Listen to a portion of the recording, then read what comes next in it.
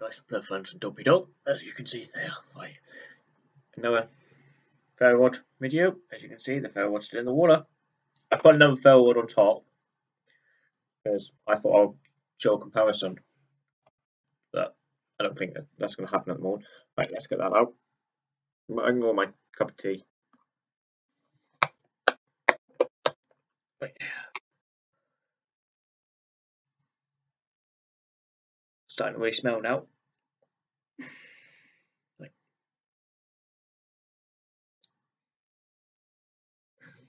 So I can't really see properly.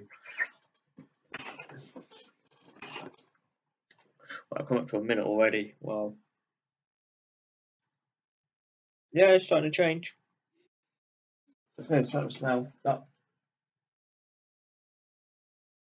See? Then if I put that one in front of her,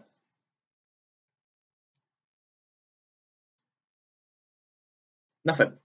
This one here, she turns away.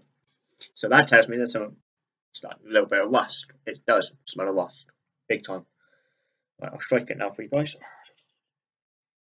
No, actually, I'll show you first. Actually,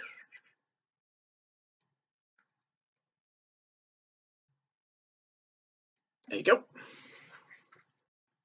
Strike it now for you guys. Drop the striker then. Right, you ready? There you go. Still strikes. Still strikes. This is the difference. This is a different ferro rod. It's a lot stronger sparks. These sparks now, it doesn't smell.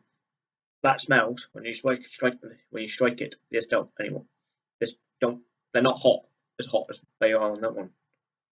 So the water is slowly destroying this ferro rod. Yeah, it is starting to turn and change colour as well.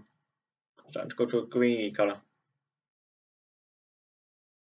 So yeah, right, I'm going to put that back in the water. The lid back on. Another 24 hours when I bring it back out to strike it again.